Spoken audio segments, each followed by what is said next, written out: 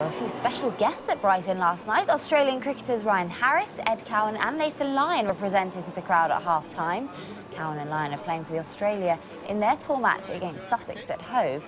And Harris told our reporter Bob Hunt that he's a keen football fan and, of course, had a word or two to say about the Ashes.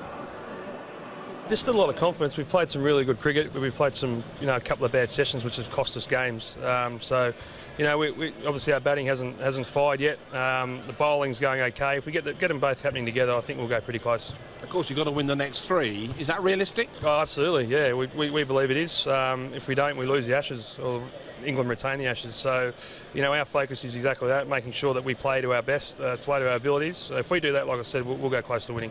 What about your own football? I gather you're a Man U fan. That's a bit cheap, isn't it? Yeah, I am. I love following Man U, but I've got a father who was born in Leicester, so we follow Leicester City a bit as well. So I follow it in general. I love the Premier League. I love the English football. It's a great standard of football, so I'll keep a close eye on it.